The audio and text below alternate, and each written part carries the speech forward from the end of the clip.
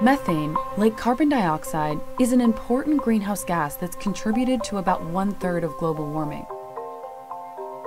In recent years, atmospheric methane levels have reached record highs. While fossil fuels, agriculture, and landfills make up a large percentage of human-caused sources, about 1/3 of methane emissions actually comes from wetlands. What you're seeing here is a visualized data set of wetland methane emissions from around the globe throughout the last several decades. These highlighted regions are of particular interest because of their concentrated wetland methane sources, which scientists are working to better understand. Wetlands act as both a source and sink for greenhouse gases, which means they both release and store them. Wetland habitats are filled with things like waterlogged soils and permafrost, which is what makes them sizable carbon sinks. But as a warming climate causes wetland soils to warm or flood, carbon is released into the atmosphere as methane.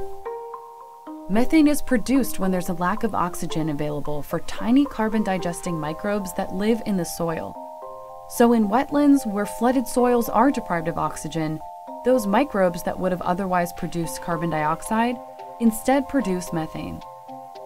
NASA uses remote sensing to monitor methane emissions from wetlands through instruments like AIMMM aboard the International Space Station, airplane-mounted instruments like AVARIS-NG, and satellites like Landsat and Europe's Sentinel-5P.